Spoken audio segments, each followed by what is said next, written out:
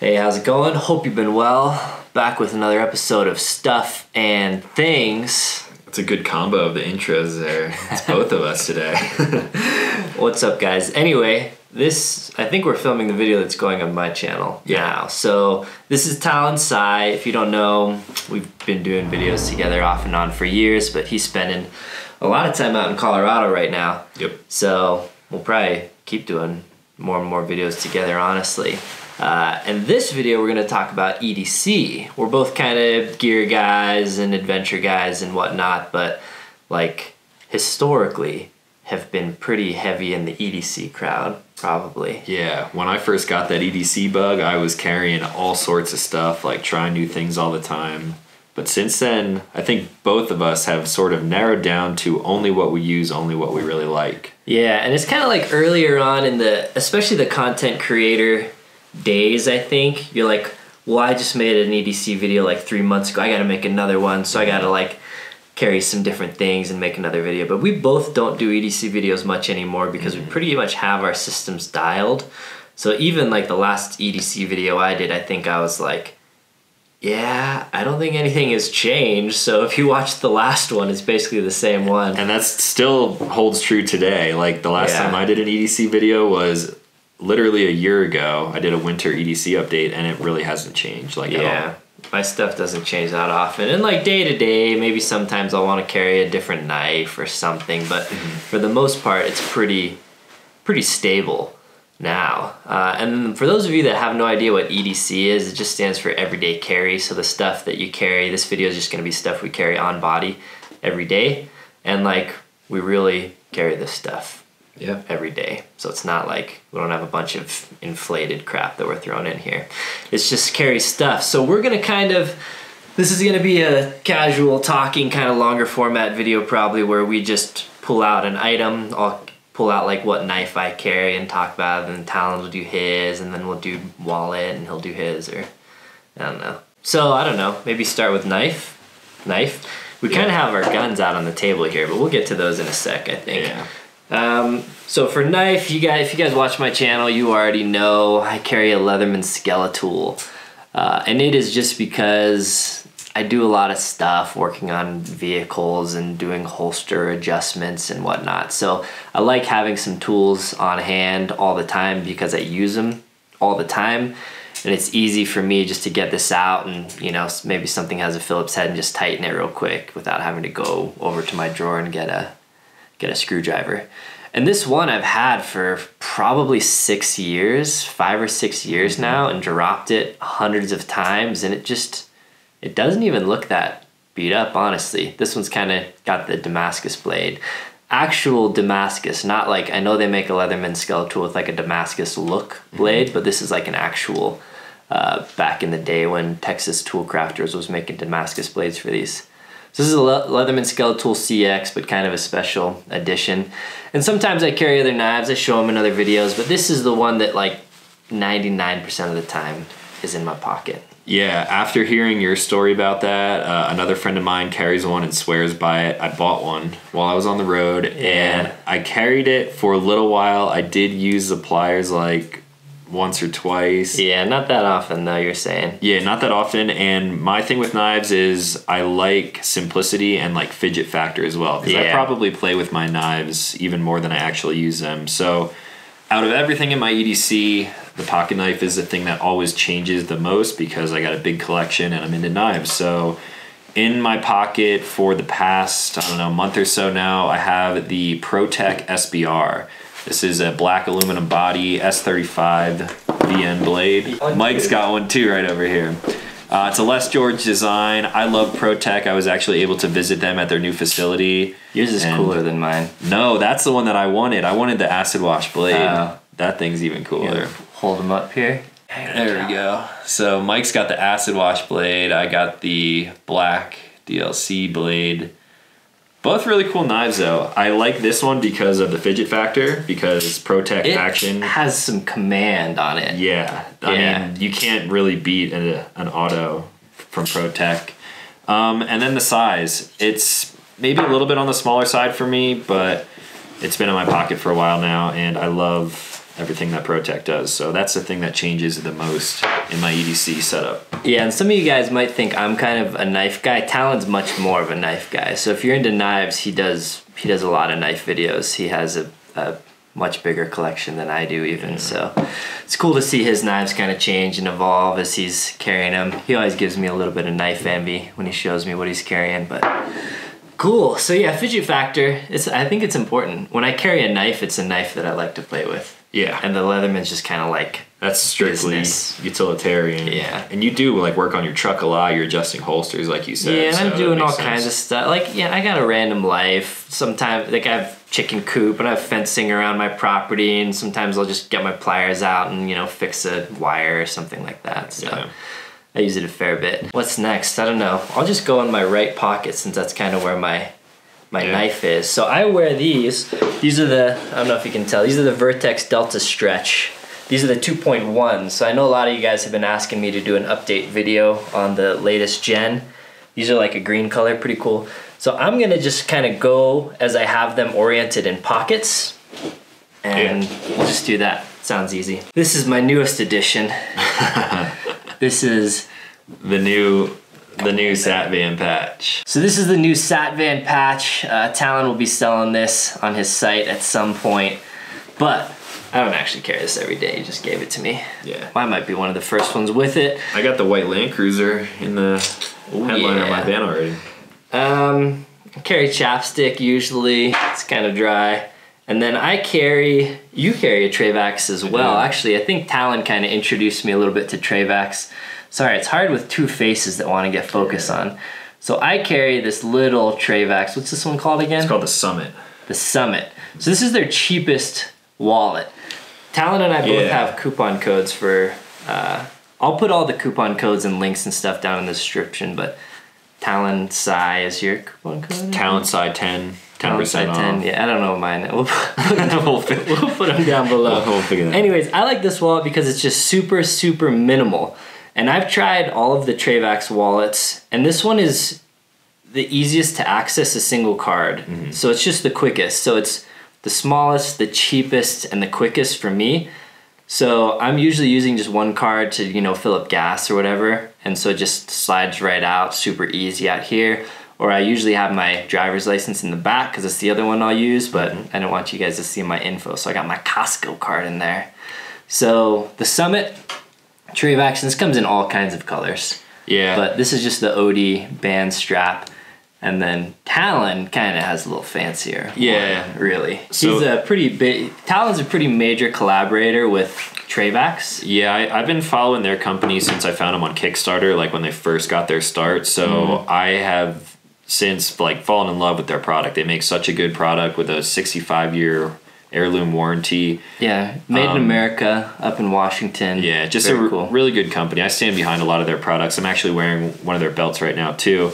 So the Summit is the cheapest and the most minimal. This is the Contour that I'm carrying, and this is the most expensive, but it's also still fairly simple. So in the front there, you can see that I actually have a beard comb in there. It's metal CNC with leather on the back. This is actually a custom one. It has my logo on it there, my signature logo. So same thing as that, it just has a little latch to open up there. You can adjust it if you want it to be able to be holding more cards. And then you sort of like flip through the cards there and pull them out, slap them back in, money in the back. I try a lot of wallets. I have a stupid wallet collection. Same. And I always go back to Travax products for sure, but I typically always land on this specific Contour. I've had this thing for like 3 years and it's just holding up really well. And I like their products because they're metal, and that one has some leather or, you know, like some Cordura type strap. And something about me just likes kind of the weathering of metal and leather and that kind of stuff. And yeah, as far as I know, I work with them a little bit as well. Great company from everything Talon's told me. So what's next? My cell phone just went off, so I don't know. Do you cover cell phone in your videos? I like touch on it briefly, and then people are like, iPhone, Android, woo, woo. Which I personally, I like Android better. I do too. But I have an iPhone just because I do, as a creator, like you do a lot of collaborative stuff, and AirDrop everyone says it. AirDrop, iMessage is just very good. If I can send Talon a full-size video through iMessage, it's better than getting like a granulated cross-platform video sent to Android or whatever in group chats. And so I like Android phones better, but I use an iPhone. Same. We don't even need to get into it more. But you have pop sockets that you use? Yeah, I have a pop socket. This is like an aluminum one that I used to sell in my store. I use that to like mount my phone in my vehicle and whatever. Yeah, and we don't even have the latest greatest. I have an iPhone 11 Pro. I got the 10 X Max. So we don't even have like the 12, I guess, is out now? I guess.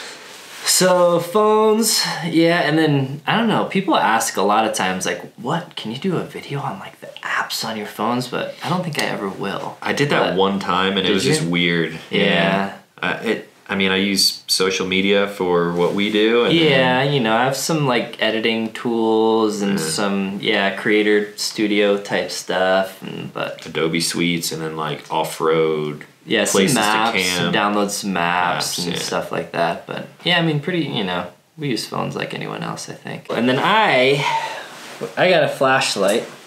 So I have this. I've talked about it in a couple videos. This is the Olight Warrior, the Warrior Mini. I like a lot of features about it because it has the admin modes here. So low, medium, high, moonlight, ultra, low lumen, and then it's got your tactical tail switch on the end, so you have momentary or constant, and it's a good form factor.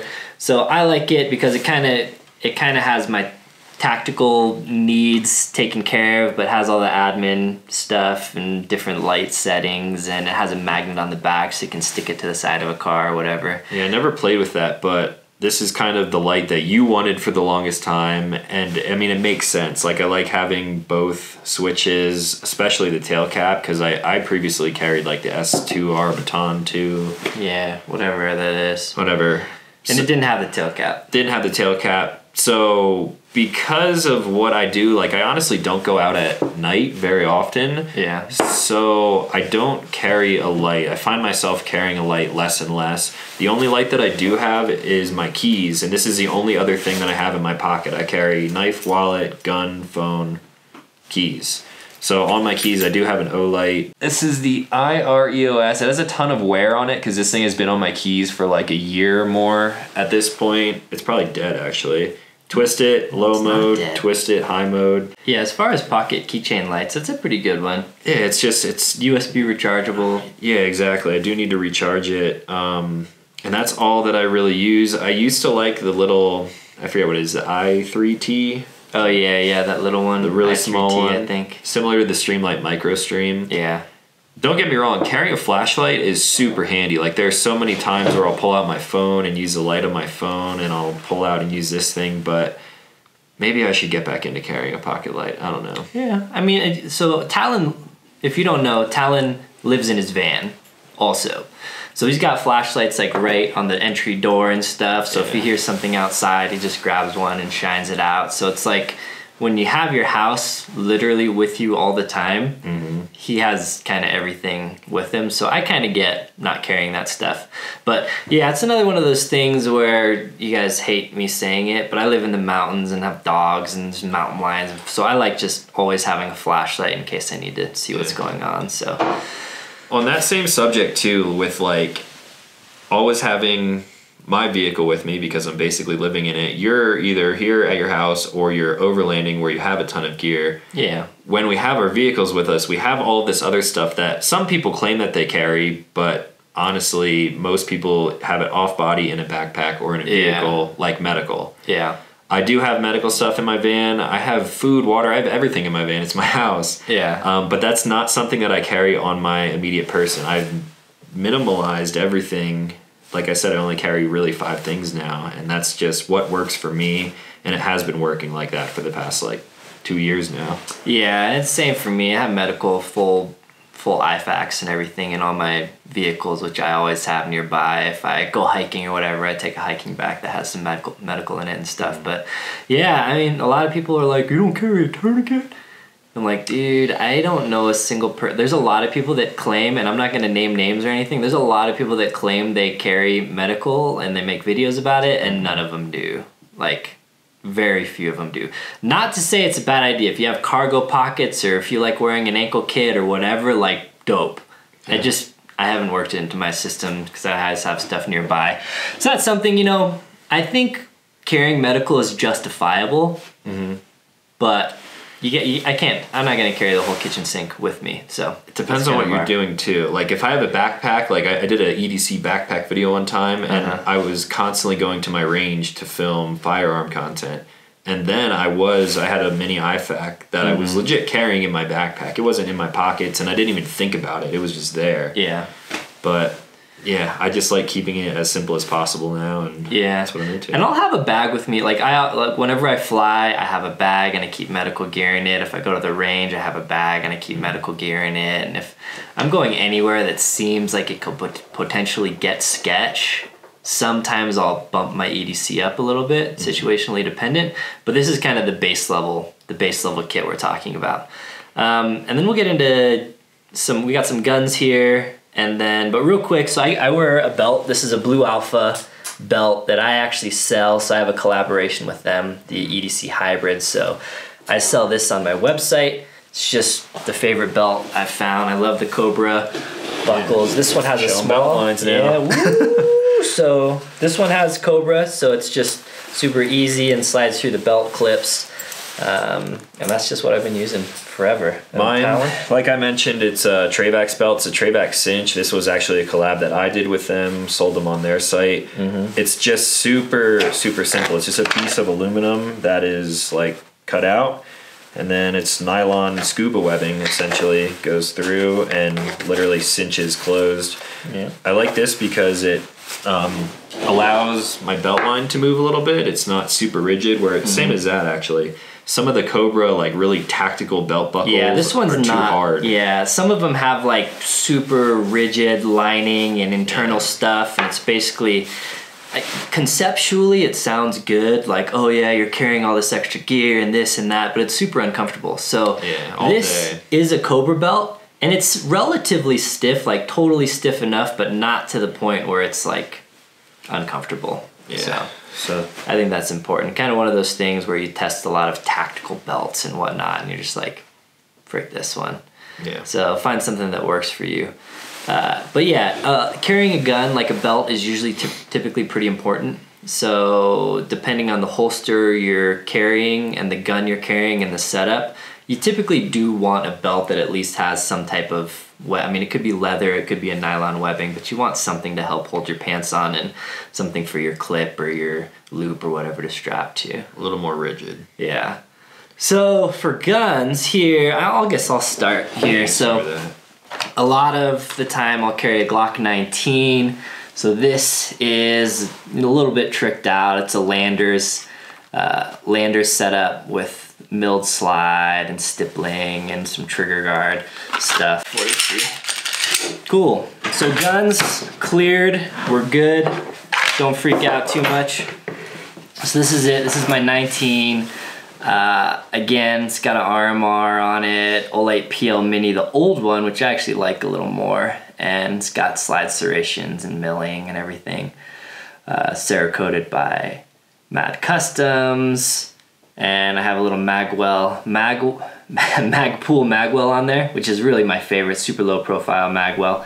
And then I run a holster company, for those that don't know, so LLOD.US is where I sell holsters. So this is actually, I do testing of my own holsters. So this was the first final prototype production holster that I've just been using ever since. This is before I upgraded to the new like matte multicam. So this is a really old holster, but I like to do long-term testing on my holsters just to make sure they're good and durable and whatever. So this is like the first PL Mini 1 holster I made that has my little charging port that I invented kind of, but a lot of other people are doing now.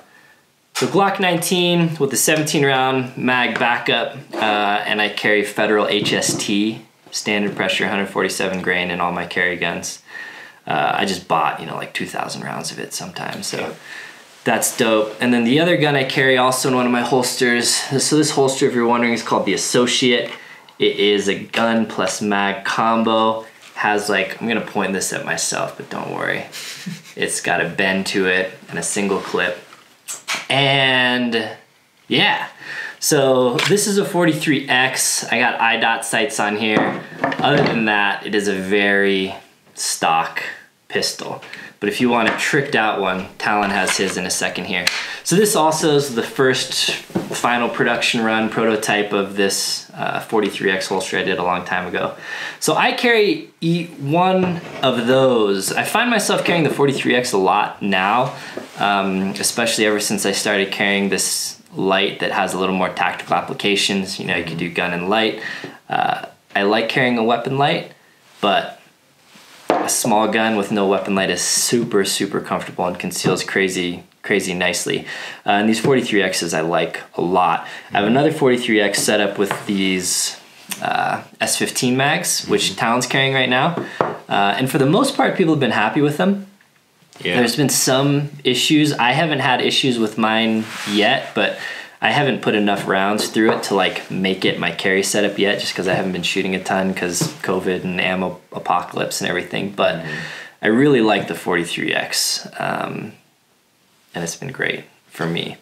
But yeah, so I love the 43X as well. I was on a mission, I think this started like a year ago, to design my own version of the perfect EDC gun. When the 43X came out, I loved it immediately for everything that Mike just talked about. I mean, it's just super comfortable, slim line and everything. So I took that and I made it the basis for my signature pistol. So this is the TS43X. We did an exclusive run of 100 of these, so they're not available anymore, but thanks to anyone who jumped on that when you did. I designed everything from the slide to the different frame textures on here. I decided to go with the best optic at the time, since I actually put this together. For the small ones, for the thin ones, yeah. Yeah, because this is sort of a single stack, but holds more. I have the RMSC on here. Hasn't given me any issues. I'm not beating the crap out of this gun. It's just an everyday carry gun. Apex trigger, like I said, I did the texturing and everything all through my friends at Danger Close Armament. So that's the gun. You can find out more about that elsewhere if you're more interested in it. Like Mike said, the S15 mags, same ammo, except I have the 124 grain Federal HSTs. I have 2 mags of this because I'm actually using one of Mike's holsters. Mike made me this holster back in June, I think, when I came to visit. Yeah. Back in the summertime. And the reason I actually love this holster so much is because it's a single clip design. When you have this style holster where you have an extra mag on the side and they have 2 clips on them, it doesn't allow the holster to move with your body. Single clip does, so that's why I like it a lot. As you like lift your legs, if you're hiking or something, the holster sort of shifts around with you, and I think that is a really good idea. It makes it super comfortable. Mike's holsters also have the footprint way smaller than pretty much everyone else, so the mag is super close to the gun, which I prefer. Doesn't take up a whole lot of waistline belt space, and yeah, it's just a minimal holster. I really like them. Sold tens of thousands of them by now, and people love them out in the wild. So the main concern with the holsters is people think like the single clip, is my gun going to be all like crooked and screwed up when I go to draw it? And the answer is no. Like the shape of it and your body shape and how you're positioned, it's pretty much always upright, unless you're in some weird position that's like tweaked a little bit, in which case it's not so far off that drawing it is like difficult at all. So there's not really any concerns about that stuff, but yeah, I don't know. Anything else? That's my entire EDC. That's everything I literally carry every single day. It's been the same for over a year. We're both wearing Crocs right now. Yeah. So we're EDCing some Crocs. The anti-croc Croc Club. Oh yeah, you got that. Let's see. Anti-croc clubs. Yeah. Nice little pin you got on there. Crocs, sponsor us, please. Yeah, Crocs. Yeah, I guess I'll do an EDC video on my channel, just sort of blast through like we did here, but even quicker. Yeah. Because my videos are longer than Talon's typically. Yeah. Well, maybe we'll do it when we go camping. So Mike and I are actually about to go caravan out into the mountains and do a little bit of winter camping. It's not snowing or anything. The weather's not bad. But yeah, so I think we're going to go out. Talon's Ashley is in town. Ashley and Ashley are actually upstairs probably hanging out right now. So my Ashley's going to stay home with the dogs because my dog just got surgery and my other one pukes all over the place in the car. So we got to get that figured out. So I'll probably go solo in one of the rigs, maybe the Land Cruiser, and then they're going to go skiing tomorrow morning. So we're going to go camp and try and find a spot that we can get to. And yeah, again, Talon Sai, check him out. I'll link him down below, and you know, maybe up here or something. And then he'll do an EDC video as well. And then we'll probably each do like a camping video. And then Talon will be around for a bit still in Colorado, so we'll do plenty of other videos. So as always, feel free to comment down below and let us know what kind of videos you want to see or would be interested in. I know a lot of people want us to do like a Sunday gun day or some shooting videos or whatever, which we probably will, honestly. Yeah, we could make it happen. At some point. It's just ammo issues, but I got ammo. We could do it. We'll figure it out. And then maybe Talon will help me put some gun videos on my gun channel. We can try. We'll see. Cool. All right. Well, I think that's it. I hope you enjoyed this EDC video. I know mine literally like hasn't really changed much, so hope you enjoyed it. Me either. Yeah. Until next time, guys. Take care.